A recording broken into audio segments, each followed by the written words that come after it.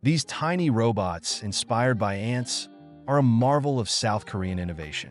Standing just 600 micrometers tall, these microrobots work together using magnetic fields. Their abilities? Absolutely fascinating.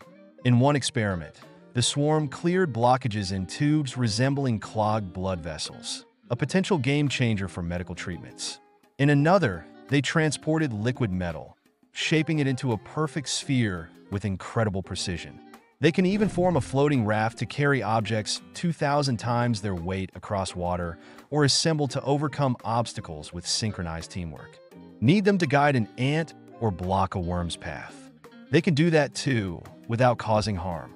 By adjusting magnetic fields, these robots adapt to any task, navigating barriers in milliseconds or even delivering drugs in liquid environments.